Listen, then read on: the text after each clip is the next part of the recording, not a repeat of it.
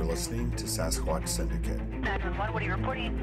We got someone or something crawling around out here. Did you see what it was?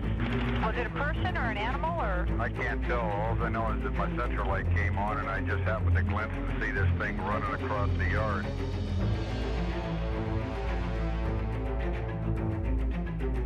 And all the ape believers don't want any of the paranormal believers to say anything because they're all whacked and screwed up and we don't want them. And all the paranormal believers don't want, they're going to the ape believers saying, well, you're all closed-minded. You're not open to the fact that it does this and it does that.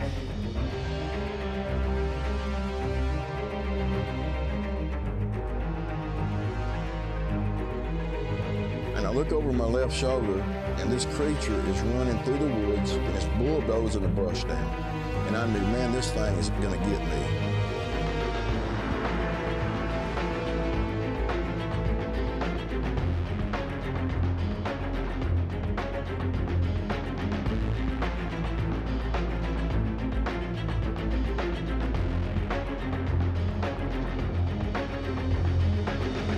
Welcome to Sasquatch Syndicate. I'm your host Chuck out in Seattle, Washington, along with Paul in Portland, Oregon. Thanks to everyone for listening and those following us at SasquatchSyndicate.com and on our social media outlets. Season's greetings, everyone, and to all those listening, we hope you're having a magical holiday season. Before we get into this year's holiday special, Paul and I wanted to first thank and dedicate this podcast to all the men and women serving in the U.S. and Canadian militaries, especially those not able to be with their loved ones this season. And finally, to all those listening, Paul and I both know firsthand what it's like to be alone over the holidays. We know what it's like to suffer from loss, the anguish of the mind, the emptiness of the heart, and the restlessness of the soul. We want you to know that you have us and we have you. So while Paul and I can't fix all the ills of the world this holiday, we will attempt to make it a whole lot better. So sit back, relax, as Sasquatch Syndicate proudly presents Les Stroud, aka Survivorman.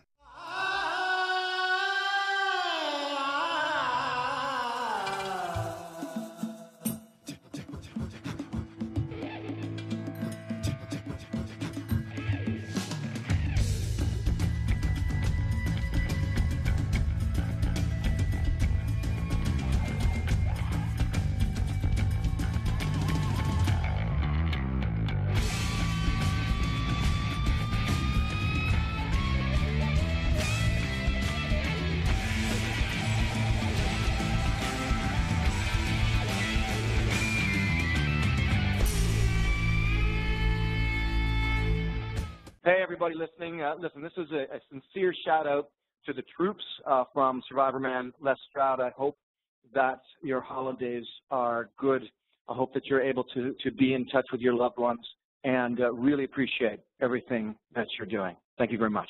Thanks to you also, Les, not only for coming on Sasquatch Syndicate this holiday, but for those that have never met Les, he's absolutely one of the hardest working men in the business.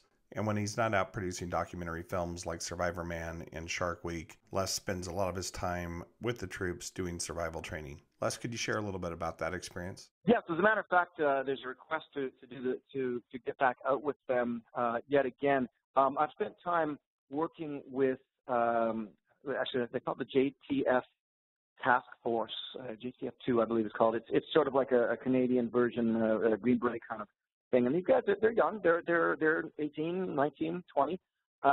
And I went out with them to do advanced survival training.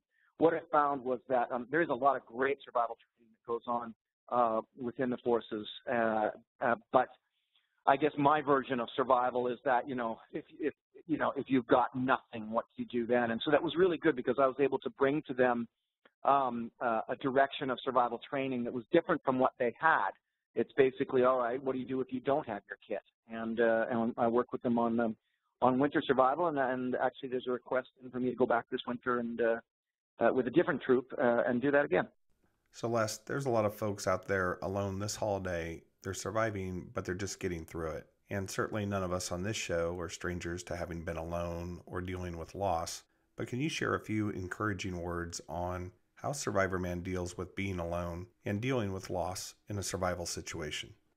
I think that the concept, the psychology behind being alone in a survival situation is almost a very, I don't know if it's saying underrated, but certainly underestimated aspect of survival. It can possibly be the most difficult part. So many other things to do with surviving have to do with the technicality, the equipment you use, the food you must get, the water you must drink, those sorts of things. Do you need to stay cold? Do you need to cool down from the heat? Do you need to warm up from the cold? So that's a lot of very obvious survival aspects of survival that we always dwell upon. But in reality, it can be the aloneness that can be much more crushing than anything else, because it's crushing to the spirit. And for me, honestly, a lot of times by the third or fourth day of Survivorman, I quit. And I quit emotionally and I quit mentally. And of course, I don't physically actually quit, but I quit inside because I feel like, why am I out here? Why am I? My buddies are out drinking beer somewhere. People are having dinner. And it gets very, very tough, very depressing to be alone, especially if you already are a gregarious person or you're into other people and that. It can be very tough. The thing that gets me through it is reminding myself that I'm involved in something that's bigger than me, that I'm involved in actions, and in my case it happens to be, instruction, because I'm teaching how to survive in a situation. And so I remind myself of that. I think about the young boys and girls who religiously watch Survivorman, because they just really enjoy it so much and makes them get outside. I think about them. And I think about people who are hanging off, every word of some instruction on a fireball. And that helps me to get through those moments of being alone, and helps me to get past it and realize, you know what, I'm involved in something that is much bigger than me. It's very worthwhile. It's important.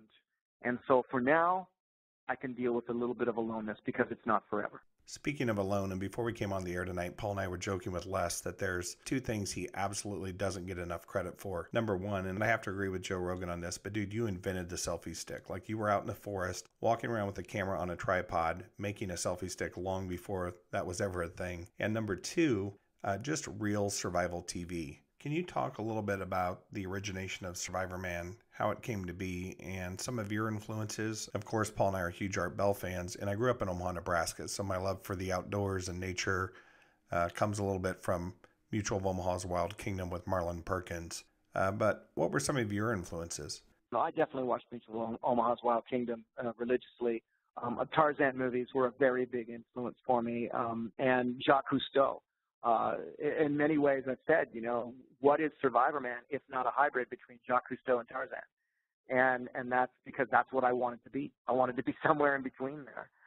There's a fella up in Canada called Bill Mason, who's a filmmaker who used to make films about canoeing, who also influenced me greatly. He's the only other filmmaker I've ever filmed himself. And he didn't have to survive while he was doing it, but I saw a lot of techniques and things through his work. His name's Bill Mason, great filmmaker, and I encourage anybody to watch his film Water Walker if you want to feel close to nature.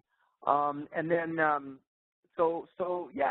grew up with all of the nature documentary type of work that I could get my hands on. I would watch. But I think, Jacques Cousteau, Tarzan, Mutual Omaha's Wild Kingdom, all of that played into my filmmaking, which is why I consider myself a documentary filmmaker and not a reality TV producer. So, Les, I guess what I find most fascinating is that, of all the people I know, you probably spent the most time alone in the forest and in the deep woods, surviving by yourself. And you had some experiences that really brought Survivorman Bigfoot to life. Could you talk a little bit about that journey to making Survivorman Bigfoot and really when you kind of crossed over and brought the two together? Well, it was a funny thing, when the Bigfoot thing happened in Alaska, I didn't tell anybody about it. In fact, I purposely didn't tell anyone because I thought, well, I'm not going to say anything, because if I bring that up and tell this moment on a Survivorman show, then nobody's going to care about the Survivorman part of it anymore. They're going to be like all hung up on Bigfoot. So I just didn't say anything, even though it happened during the making of a Survivorman show. So I just let it go. And then a couple of years later, I was on the Opie and Anthony show, I think in New York, and I'd never brought it up. One of them asked me, said, "Hey man, you ever see Bigfoot out there?" And I'm a guy who speaks from the heart. I never, I try to always basically tell the truth. I say try because I'm human, but I tell the truth all the time. And I thought, well, I'm not gonna back down. He asked me, so I said, well, actually, And then I told him the story that happened in Alaska. Well, I didn't know that was going to almost set off a firestorm amongst fans. That people went crazy. And so then I had all these requests, and I thought, you know what? Now I'm thinking like a businessman, because I'm thinking, okay, Survivorman and Bigfoot, those are two pretty awesome brands. What if they're together in the same show? So I had the businessman's hat was saying this could be very cool, and the curiosity seeker and adventurer in me thought, and I want to get to the bottom of this anyway. This will give me a chance. I want to get to the bottom of this because, you know, I didn't do much research. I just, you know, knew a couple things here and there, but my curiosity was definitely piqued, and for whatever reason, it was the right place, right time. And I guess it's interesting to Paul and I because, you know, we have a lot of people that come out and want to talk about their encounter, but they don't want to really share it on the show and risk their credibility. And then here you are, this legendary documentary filmmaker with a lot to lose by talking about Bigfoot. Did it ever concern you what bringing Bigfoot and Survivorman together would do to Survivorman? No, because I've never cared. I've always done what I wanted to do as a filmmaker, an artist, a creator, an adventurer. What I do because I want to do them. I've never made TV to satisfy a network agenda or the mass appeal or the way things are going. And you know, I mean, I've always been diplomatic about it, like on my Facebook or social media, when, you know, because, you know, people would jump on board and they'd be like, oh, why are you doing that Bigfoot crap? Your credibility's gone down. You should just stick to survival. And, you know, I have two words for them, and I can't use them on this interview because I do what I do. I don't care what their opinion is. I could care less. And the ratings were great. We had a fun time with the show. I don't usually – I know I said earlier I put on the businessman's hat, and I thought this is great, two awesome brands put together in one show. But frankly, I don't usually think in businessman terms. I'm always thinking in terms of what am I sharing with the world? What am I creating from my creativity? What adventure am I living out? What am I doing to help society, to leave a legacy and to do things that matter? Those are the questions I ask. And I could have been a much more successful TV executive producer if I'd done a whole bunch of other things. And so really the question you're asking goes even back to the beginning of when I was asked to cheat Survivorman. I said, no, I'm not going to cheat it. You know, now I would have made a lot more money, and a lot of people came around after me and did make a lot. They're laughing all the way to the bank because they cheat the show. When I say cheat, I mean they stage it, set it up, fake it, all of that. So I didn't back down then. And with the Bigfoot thing, I wasn't going to back down then either. It was my curiosity. If you don't like the show, don't watch it. I don't care. You know, because I think the phenomenon is incredibly fascinating, and it has. I discovered so many nuances to it that I was right in believing that, you know, there needs to be a real solid take on the phenomenon, not a Hollywood take on it. And I wanted to be that, a documentary filmmaker. Actually, look, I don't do reality TV. I hate reality television, and I hate when Survivorman gets lumped in with that genre because it isn't. I'm a documentary filmmaker. And when I took on the Bigfoot phenomenon, I took it on as a documentary filmmaker. And I was never going to allow myself to be the poster boy for any of the encampments within that, you know, phenomenon. But I also wasn't going to, that includes I wasn't going to cave in to the outside world stalking me. I don't care. You know, how did doing a show on Bigfoot affect your Survivorman followers? Did they kind of fall into that, or do you think that people that were interested in that were really separate from your normal Survivorman fans? I think there was definitely separation of fans, but also crossover, and the crossover region is bigger than the two separate areas. There's a few people that only watch Bigfoot and a few people that will only watch the Survivorman, but the crossover was good and strong. And like I said in the beginning, there was a couple of, you know, naysayers and quite ignorant, you know, trolls, basically, you know, using troll type language. And those guys I could care less about, but you know what? There's probably only 4 of them. So the rest, everybody, it was great. The short answer is, you know, I've been doing what I do for years as authentically as I think hopefully anyone could do something. And this has been what's been great about my audience. Especially with I have some, you know, very big news coming up soon about what I'll be launching, and I'm happy to be doing new work because I know people follow my work because of the integrity and the authenticity. I have to honor that all the time. I authentically have a real curiosity and interest for I call it the phenomenon of Bigfoot. I could care less what someone who likes my stuff thinks. The same thing with my music. I'm very passionate about my music. I have 2 new albums coming out. Slash plays on a song. Steve Vai plays on a song. Music is powerful. And I still have people going, why are you doing that stupid music? You should just be doing Survivorman. It's like, wow, crawl back into your cave, because you know what? This is what I do. And you know, I play music. I'm interested in Bigfoot. I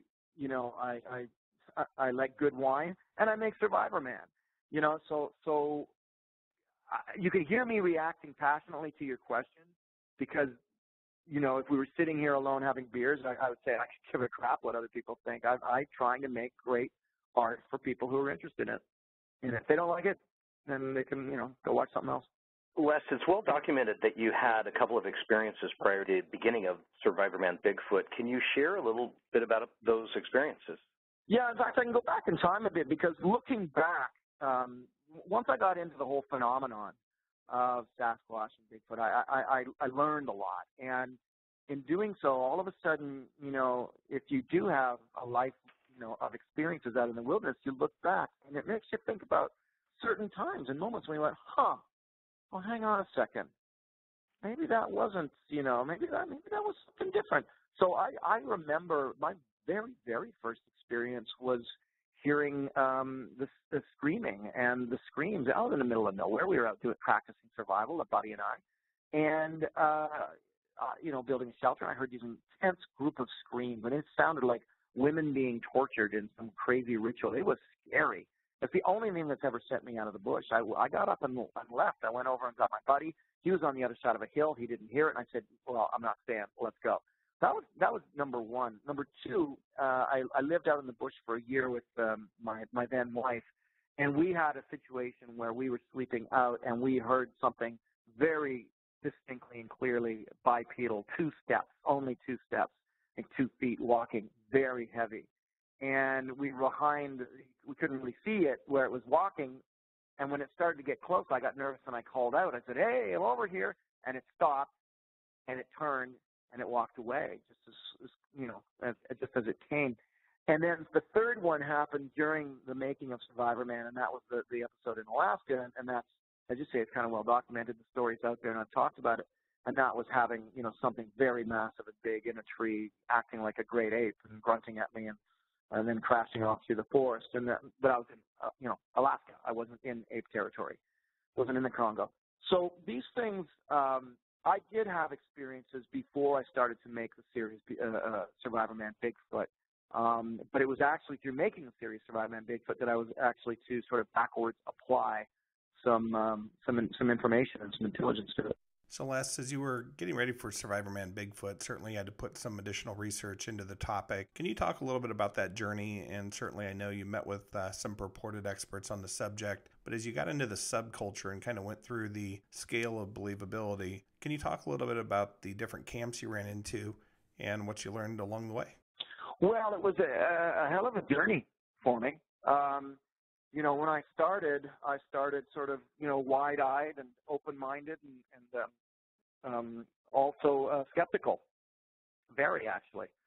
And when I started meeting all the different people, from Jeff Meldrum to Todd Standing to John Bindernagle, Dave Politis, you know, various native Aboriginal communities, and on it goes.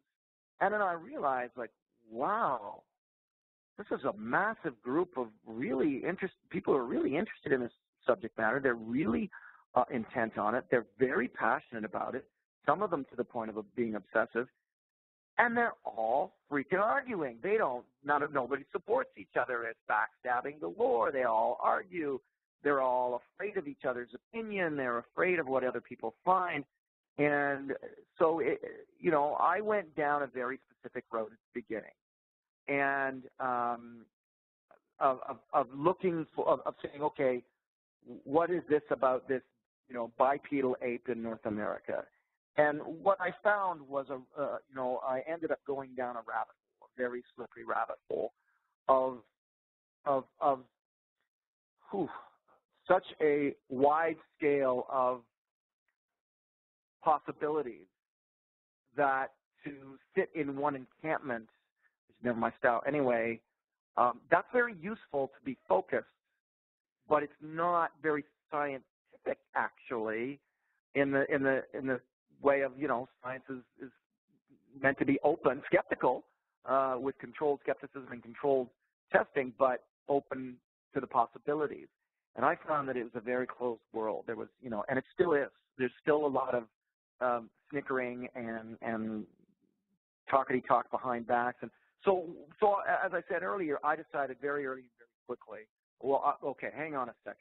All right, there's more going on here than meets the eye. And now let's say I'm at about the third or fourth episode that I've produced, and I'm, talking to different people, and I've been up on the mountain with Todd Standing, and I've been out in the bush with some Aboriginals, and I've gone down to Texas. And okay, so let's say I've been filming that stuff, but along the way I started thinking, there's a lot more to this than I ever realized there was.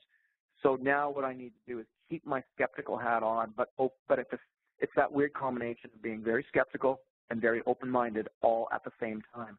That is the dance that I dance, and I think that's the way of discovering a lot of possibilities. And so on you're calling it the scale of believability. What I find is it comes down to attributes, and I can elaborate on that in a bit. But anyway, it comes down to attributes and the acceptance of certain attributes that this species may or may not have. Well, Les, do you want to talk about some of those attributes? I know you said you'd talk about them later. Maybe this is a great time to talk about those. Not letting me get away with that one, eh? Okay, well, yeah, absolutely. I mean, what first let's talk about the various forms of what people think. So people think it's all right, the first question is, what is it? So I'm talking to you, and you know what? I don't think I have to get into the does it exist thing with you. So let's just do that for the sake of argument, right? Let's say for the sake of argument, it exists. Okay, fine. Because all these people that I was interviewing, they're not. It's not about if for them at all. So never mind the math, the outside world, and if it exists. Let's just say for the sake of argument, it exists. So the next question is, well, what is it then? And that's where you get the encampments. You get people who are absolutely certain it's got to be an ape, hominid, what do they call a relic. The word I'm looking for. Relic, yeah, relic hominid. And Gigantopithecus. Various scientific names for upright walking apes, or is it human-ish? Is it what kind of level is it, or is it a human? Is it an offshoot of being human? Well, we share DNA, and then is it a spiritual entity? Is it connected? Is it an alien itself, or is it an Earth entity connected to aliens? And you've got everything sort of in between, right? And so what I was looking at all of that and thinking, whew, that's a lot to bite off. Wow. So I started I started at the Gigantopithecus side and said, okay, well, hang on. If it's an upright walking ape, let's take a look at the attributes. And then I was, led to conclusions like, look, could it exist out, like I'm as I talk to you, I'm looking at a valley in Oregon, a treed, mountainous valley in Oregon. So, is it out there? Well, realistically, technically speaking, on a biological level, could that happen? Could a very intelligent upright walking ape, let's say on the Bindernagel side of things, like it's an extremely intelligent ape, could it exist out there well hidden? For the longest time, my answer was yes, it could. I've flown over enough places to say, yeah, it could. Somewhere along the line, I started to change my opinion on that, to be honest with you. I've never stated this opinion publicly, but somewhere along the line, I feel like, you know what? If it was only a smart ape, we would have one in a zoo. We really would. If it was only a smart ape. Well, what am I talking about, only? Well, that's where I get into all the other attributes, and that's where I feel that to really get to get one or to prove its existence or whatever is to open up your mind, because I think if you stay on the level that it's only, I'm saying that strongly now, only an upright walking ape that's kind of smart and knows how to hide well, that really only answers about 20% of the question. 20% of what question? Well, the question of the evidence. What evidence?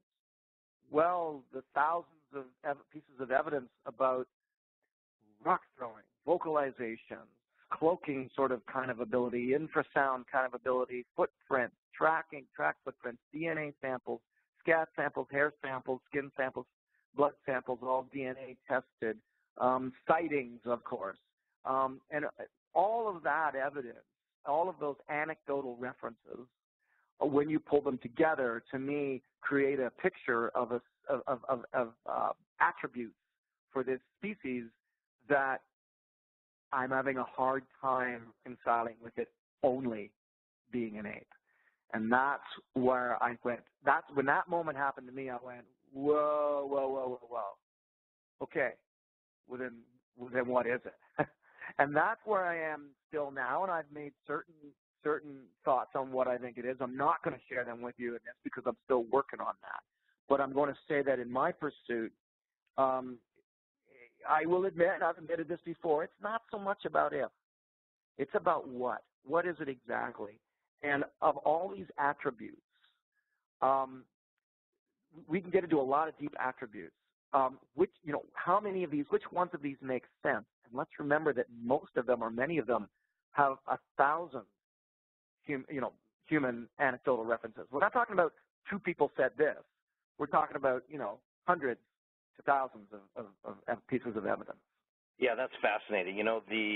For the folks that have not seen Survivorman Bigfoot, the production style with that skeptic's eye is really, I think, what just nailed that show home. I think you hit the nail on the head there. What are some of the more fascinating things that you saw or experienced along your way researching the subject that possibly added to the fact that it exists? Now, I know you were kind of past that, but just to kind of pad the nest a little bit more, what were some of the interesting things that you experienced or saw that really flummoxed you? Well, I can sort of almost brush off, but on the technical level, I as far as I can tell, the DNA samples that have come in and gone out and been proven, to me, those are like, and tell me again why the general media doesn't think this is pretty amazing, because it just blows me away. It's like, okay, so we have DNA, and it's been blind studied by university laboratories, and they're saying it's, 95 human, 5% ape. Like, come on, like, am I the only one looking at that going, holy crap? So that one always, on a personal level, I it's like, okay, all right, well, we're going somewhere here. On the other side of things, and I can get back into my past again on different experiences. I myself have a weird phenomenon that's happened around me. Probably about 15 times I've been in a scenario where either I'm there for Survivorman Bigfoot or I'm not there at all for Survivorman Bigfoot, but I'm supposedly in a thick area, and the air is still. There's not a breath of air. There's no wind. There's nothing. And a tree comes down. And I don't mean lightly. I mean, in the case of on my show, it happened on my show when I was up in Canada. It was thrown. It didn't fall. It was tossed. So when you have these, and then let's add to that I've read or I've heard on many occasions that this is something people experience a lot, that they do it to scare you, that sort of thing. I think back and I think, wait a minute, what are the odds that me, as much as I'm out there all the time, have like almost, say, around 15 times had a massive tree come down on a very still day with no wind? Now, it could have just rotted. It could be just a temperature change in the molecules as evening's falling, and maybe that makes the rot, and it just happens to be. But it freaks me out.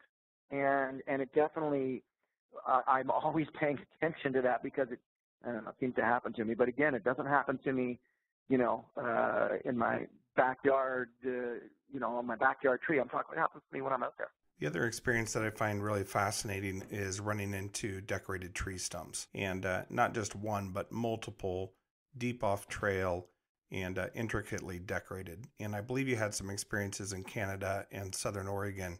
Can you talk about those experiences? Yeah, that was up outside of Vancouver, Canada, and I have run into it. Oh, that's right, and also in Oregon. I've run into that a number of times. And the thing is, when you see things, well, let me back a little this way. For those listening who are into the phenomenon and frustrated, they're just beginning of it. There's like a tipping point of understanding here, and the word is subtlety. When you start to understand that there is a real subtlety to evidence, let's say, or potential, things in the forest, then your eyes open up. Now, the problem with subtlety is, A, you almost have a hard time proving it to yourself. Like, oh, don't be an idiot. That must be from a squirrel, or that must be. So subtlety is just, it's tricky enough in your own mind. B, you can't tell subtlety to anybody. Like, no, you have to understand, these rocks weren't like that. They've been moved, but they've only been moved 3 inches, each one, this way, turned like that. I mean, no bear's going to do. And so you start telling that kind of stuff, and people just roll in their eyes thinking you've been eating too many mushrooms. So subtlety is a very tricky thing, and I pay attention to it out in the. In fact, I encourage people who are into the phenomenon, start paying attention to the subtle nature of the subtlety of nature and what's going on out there. And that's when you start, and then you get to the old children's game, one of these things is not like the other. And that's when you start noticing, like, why is that like that anyway? And, I used to do it with the stick structures when I was with Todd Stanning. It's like I could CSI this and say, in fact, no, this one looks like it was just a bunch of trees that fell in on themselves over time thanks to wind and snow and rain. And you can do that, but sometimes you get to something and you go, I can't explain that, man. This stump covering it's unique, and to me it represented the subtlety of something. I'm looking and thinking, okay, wait a minute, I'm in the middle of nowhere. No one ever comes out here. These are not just branches that have fallen and stuck. You could see these things are like almost like arranged, or it's and I don't know. I made that up. I mean, in my mind, I was like, surmising, thinking, well, geez, if these things are supposed to be, so connected to the natural world and nature, maybe they have empathy, and I would assume they would have to, actually, and maybe their empathy causes them to moan the loss of nature, so I sort of, that's where I came up with that thought. Like, well, are they mourning these big trees that have been cut down? Do they connect with nature on a level much deeper than we've ever been able to understand? Potentially, and that's where I came up with that. So getting back to the scale of believability, and for those out there listening, we've tried to depict it best we can on SasquatchSyndicate.com, but when you get out to our main landing page, on the left you'll see the Flesh and Blood Camp. In the middle, you're going to get to more of the supernatural abilities and attributes that we talked about tonight, and then on the far right, you're going to get into the Outer Edge, and there is a camp that actually believes that it's possible Sasquatch is an alien species. And Les, you and I had talked about this, but I had recently done a panel discussion down in Santa Clara at Alien Con, and at the end of that panel discussion, a lady had mentioned your experience with lights up on the top of Radium Springs. Can you talk about that experience? Sure, and I'll preface it by saying I've never seen aliens or lights in the sky or any UFOs or anything like that my entire life. I know nothing of it, never seen anything. Like all things in life, I'm open to it. To me, it makes sense, but I don't. I still got to get up in the morning. I still got to make a paycheck, and I still got to feed the cat. So it's never, I'm not obsessed about it. It doesn't change anything. I just think, whatever. Well, that night, of course, I've read that there's a lot of association with orbs and lights and that sort of stuff when it comes to Sasquatch. Okay, that's fine. I've read that. I understand that. There are people who study this, and okay, cool. I get it. But that night on the mountain, whether they're connected or not, I don't know. But I saw, and this is going to lead to another story here, but I saw these 4 lights in the sky, and they were massive. They were very far away, but they were massive.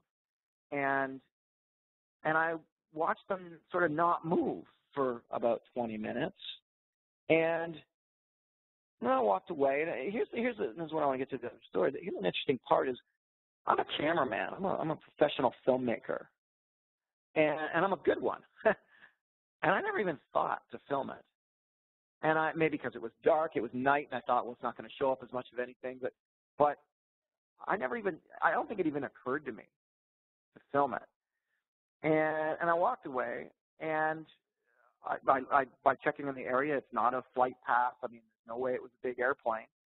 It would have been, huge. And then it just disappeared. And then that was the night that definitely some freaky stuff happened. The apples and chocolate bars disappeared from the tree. We got the little nudge on the camera that was filming the tree, and feeling I had when I was sleeping, all that sort of stuff. That happened that night. So there was, on the busiest sort of night of activity, quote unquote, that I've had in the Sasquatch situation, I also saw some weird lights in the sky. But that's all I can say. I just saw some weird lights in the sky. While we're on the topic of Radium Springs, and I know that a lot of people listening to the show have seen your two specials that you did on Survivorman. One was Nordegg and one was Radium Springs, leading up to the Survivorman Bigfoot series. But let's talk a little bit about Radium Springs, and a lot of people that probably don't have the perspective on how far you guys went in to get to the ledge. Could you talk about that a little bit? Yeah, that's a long trek in. I mean, you're basically you're out on dirt roads for a ways, a few hours. Not a few hours. I can't remember, but out on dirt roads, and then you keep going. You get onto a little forest road that leads to a trail. We took all-terrain vehicles to get across the creek. Then it's a climb up the side of a mountain to that ledge. If you were in Radium Springs, could you get to it in one day? Yes, you could. Basically, that's what's involved. So it's right out there in the fact that Radium Springs in that part of Canada is beautiful and rugged and mountainous, and I hesitate to use the word remote anywhere ever anymore, because there's a dirt road everywhere, in North America. So I don't use remote too often, but for all intent and purposes, yes, it was definitely a remote spot. Not a place where the public ever goes. In terms of production time, how much goes into each of these specials? And if you could talk a little bit about, from start to finish, kind of what that production schedule looks like. I would suggest each episode's about a week or 2 weeks, 2 weeks in the field, a week or two pre-production, and then usually about 9 weeks, 10 weeks, 11 weeks of editing, all told. You're 2 months plus the editing kind of thing per episode. Yeah, I think it was fascinating as you're producing that. You didn't, as I'm watching other shows on Bigfoot, they don't find things. You didn't find Bigfoot on your show. Your show was compelling, though. Your show was thoughtful. I would leave each episode with a sense of wonderment, to where the other scripted, crafted shows, I got just what I got. The show was over, and I wasn't left with that thoughtfulness afterwards. But any thoughts on doing something new around Survivorman Bigfoot? Yeah, absolutely.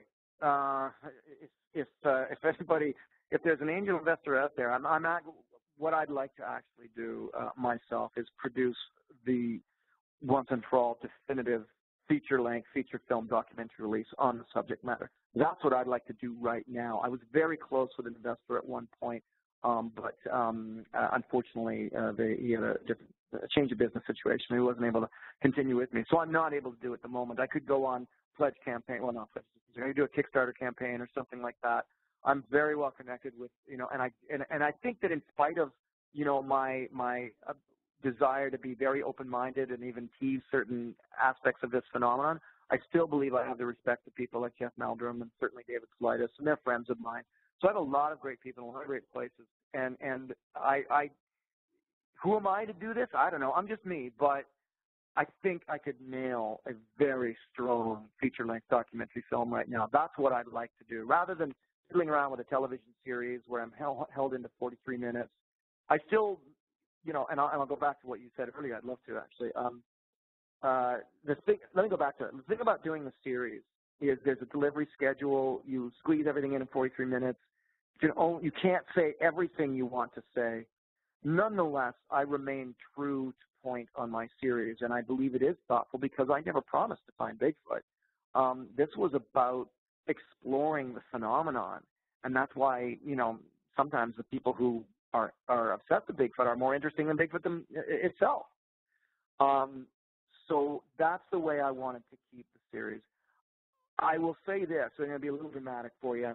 This is probably going to get retweeted, but I will say that, I've never met individuals that do Finding Bigfoot, except for Cliff Barrickman.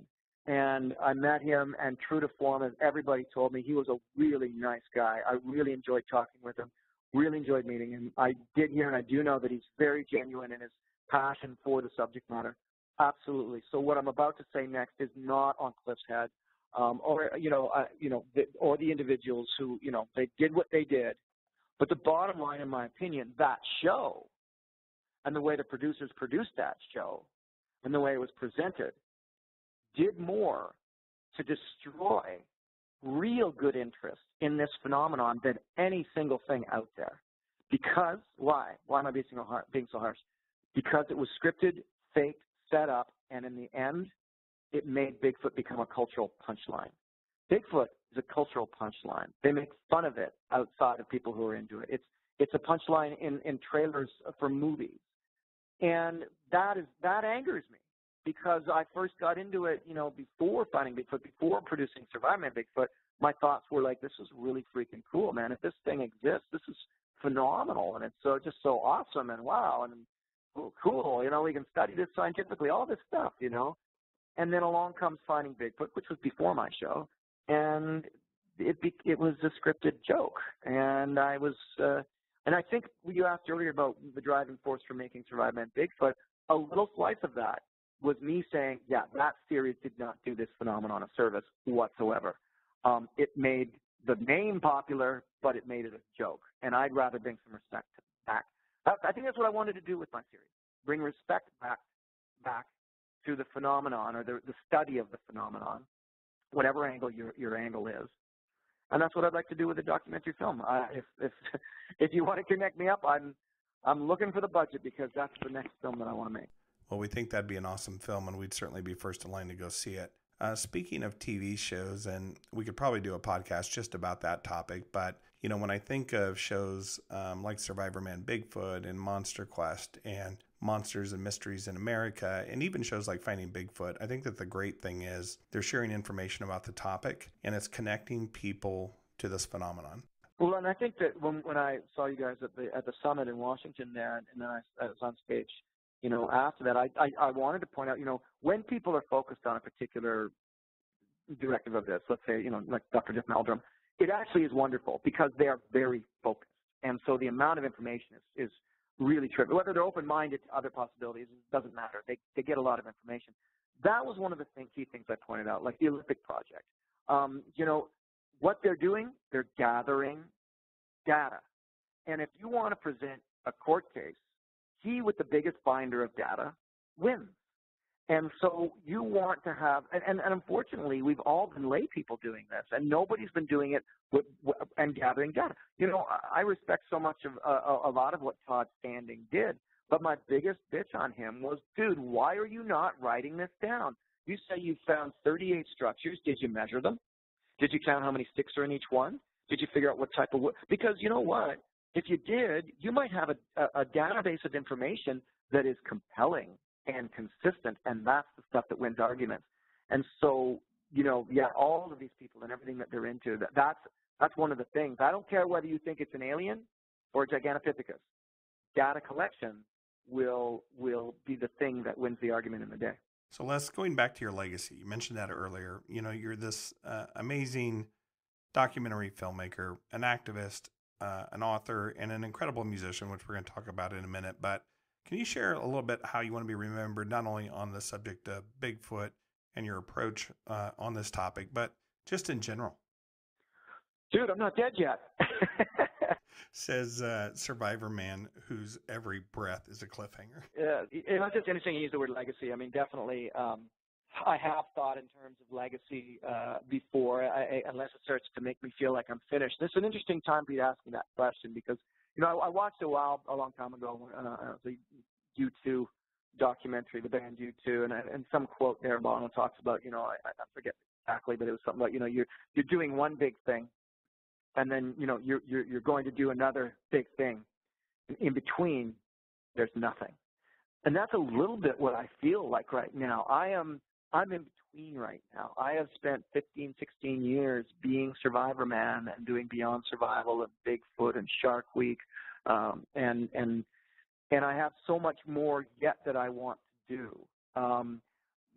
The legacy for me, I guess, in my heart of hearts, would be to know that people look back on this stuff and say, this is some killer documentary work. I mean, look at the body of work. I often envy artists that do a lot of work, like Frank Zappa and all the albums he's done. Or recently we were talking about Tim Burton, and I was like, holy crap, look at the list of films this guy has done. And I forget that I've done over 71-hour films, because I treat every single show as if it's a film. I've never thought I was making a TV show. And so I forget to pat myself on the back a little bit and go, dude, you know, you've done a lot of work. There's a big body of work here. I've got 5 albums. I've got over 70 shows and all my live appearances and all that. So what's next? And you know what? You're asking me this question at a pretty kind of emotional time, because I'm like, I gotta do the next big thing. And I'm still young and vibrant and strong, and I plan on staying that way. I'm 55, but I'll put most 30-year-olds to shame, and I stand by that. And because I want to stay. In my mind, I never left 29. So my legacy is not over yet. And I think that, for example, doing an intelligent, definitive Bigfoot documentary right now for a feature film release, not unlike Blackfish or The Cove or Sharkwater, but that sort of intent and power, I think that could be a piece of my legacy. And then the other thing is, okay, so now I'm going to shut up and stop being so verbose, and I would say this. You know, a big part of my legacy has always been about one thing: connecting people to nature. Whether it's Survivorman or Bigfoot or my music, everything is always about getting people back out into nature. And if we get them back out into nature, they will love nature. They love nature because they know it, because they're getting out in it. They will protect it. I'm not saying we don't need logging or mining. I live in a house. I drive a car. I'm saying we need to love nature. And that is, I hope, you know, when I look back and read Sigurd Olson or John Muir or people like that, I hope maybe one day, you know, someone will look back and say, look at the body of this guy's work. You know, it's up there with Jacques Cousteau. It's that type of, this guy was passionate about nature, and everything he did, whether sensational like Bigfoot or intriguing and interesting like Survivorman or compelling like his music, it was always to make us feel connected to nature. That's what I want, I think. Yeah, you know, when I think of Les Stroud, a phrase comes to my mind. It's just, you're kind of the one-man gang. I mean, you are a writer, producer, composer.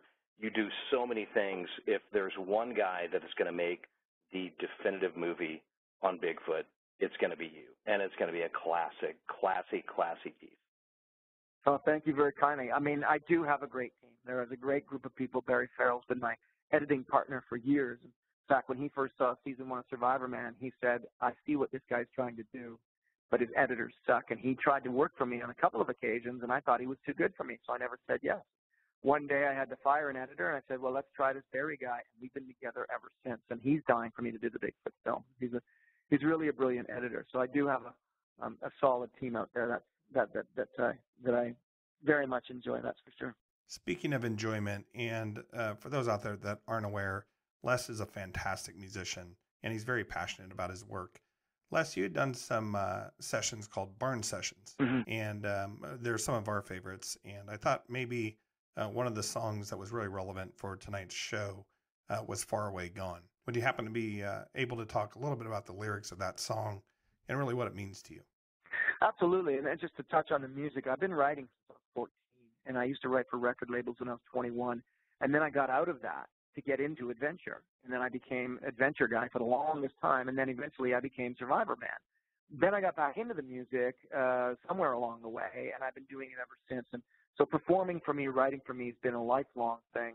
I do have 2 new albums coming out, as I mentioned earlier, and being produced by Mike Klink, who he did all of the Guns N' Roses albums, Metallica. And it's a very passionate pursuit for me. But now I'm focusing all of my lyrics and all of my work on celebrating nature. Before this, I certainly still write love songs and hurtin' songs and different things like that. One of the things I wanted to do was a session called the Barn Sessions, and I'm still doing it. Every 2 years, I get a great group of musicians together. We sit in one room. We record my songs, top to bottom. You get 3 or 4 chances at it. Move on, do the next song. If you didn't play it right, tough. We're still going to put it out as it is. So it's really a great challenge and and a testament to the musicians in the room. And so Barn Sessions, that's what they are. I've got Barn Sessions 4 is coming out in about a month with all new songs and some killer covers I did on there. Barn Sessions 3 features the song Far Away Gone. I remember, and it's funny because I actually wanted to change the lyrics on the first line. When I sing it live now, I say 4,000 memories pouring down like rain, 4,000 teardrops drizzling down my window pane. And I always thought that was a great, visual way of connecting my emotion with the emotion of the earth itself, my emotion with the emotion of nature. Nature's raining, and so am I. That song, it is a bit of a lament about being alone, about losing someone, and it's about recognizing that the loss is about to occur, really, more than anything. And for a while, when I would write lyrics like Far Away Gone, I would think, I don't want to bum people out. And it was only recently I heard something and it changed everything. It changed that completely for me, and that's why I'm glad you've got Far Away Gone there. And it's this. When Leonard Cohen died, someone said, Leonard Cohen made you feel better. And I thought, how did Leonard Cohen make you feel better? His lyrics are dark as anything. And they continued and said, because when you heard his lyrics, you realized you're not alone. Someone else out there feels the same way you do. And so now when I look at my song Dark Side or Far Away Gone, which you have, that's the way I think. I think, you know what? These lyrics are about lamenting the potential loss of somebody. And I've been through that myself. And anybody who hears the lyrics will know they're not alone. So from the entire team at Sasquatch Syndicate, we wish you a safe and happy holiday season. And I know Les wanted to share some final thoughts with the troops. Just once again, I would like to, thank the troops. I can tell you a quick story that there was, once upon a time, I was approached by the troops in Afghanistan, and they had television piped over, and they only asked for 2 shows. This is a while back now. It was The Sopranos and Survivorman. And so they contacted me because they have to get it for free, and I said, absolutely. So I very much support the troops, and I know that there are so many troops that are Survivorman fans. They approach me all the time in airports, and I love meeting them and very proud of the work they do. And I am, again, very much hoping that they're able to have some enjoyable Christmas holiday. Absolutely. We couldn't agree more. One final request. Paul S. and I are trying to get this episode out to as many military men and women and their families as possible this holiday. If you're on social media, if you could please share this episode, we'd really appreciate it. And finally, for those that enjoyed this holiday special, if you could please write a review on your podcast network, we'd really appreciate it. And for those that do, please message the show on Facebook. We have a special gift for you this season. So Les, thanks again for coming on Sasquatch Syndicate. We really do appreciate it, and I know our listeners do as well. All right, thank you so much, sir. I'll talk to you guys again. Stay safe. Bye-bye. Bye-bye. This concludes our 2016 holiday special. Sasquatch Syndicate will return on Sunday, January 1st for New Year's. Thanks to all our listeners and those that have been out to our website and those following us on social media. Sasquatch is a controversial subject, so for all the believers and disbelievers and those that will tell you they have all the answers, just remember, we're flying through space at 700 miles per hour. Buckle up.